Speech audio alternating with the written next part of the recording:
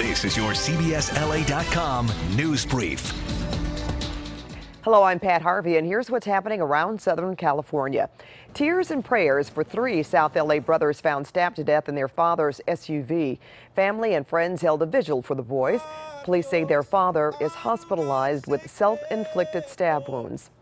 A Huntington Beach school shut down because of asbestos contamination is back open. Hopeview Elementary was closed for 11 months. Parents say they are relieved the campus is up and running again. Our triple-digit heat took a toll on some Riverside County firefighters. They got heat exhaustion while clearing brush. Police and sheriff's helicopters airlifted the sick crew members off a hill so they could be treated.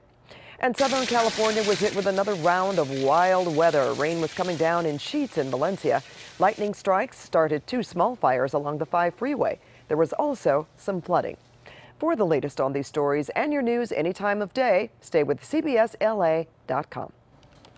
I'm Jackie Johnson. Another chance of showers and thunderstorms will remain for the next few days as this tropical moisture will work its way into our area. Along with that, we will still have the extreme heat, especially inland and the valleys, back into the triple digits for the next few days. The heat and the humidity finally break, but not until next week.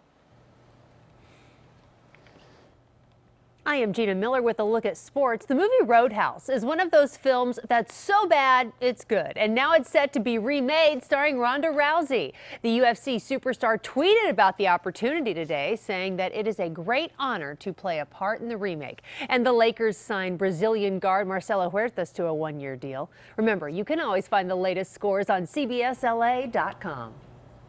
And that's your CBSLA.com news brief. Remember, we're always on. Just click Listen Live on our webpage to hear KNX News Radio and our other stations live anywhere you are.